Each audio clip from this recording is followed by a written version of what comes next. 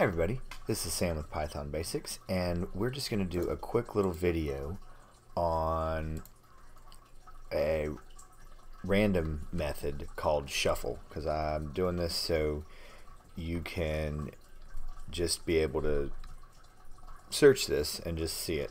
So alright, import random, and then let's create a quick little list. List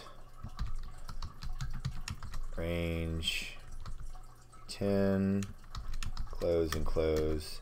So okay, we call this, and we want to sort, forgive me about that. So now the way that this works is random, alright, shuffle right here. So this is how we call this. So then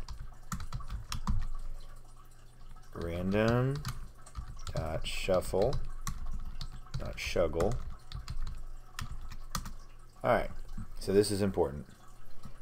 This is the method, takes in the object, shuffles the list in place. Very important. In place, in place.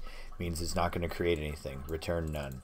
It's going to do it right there, so you don't have to rename a new variable. So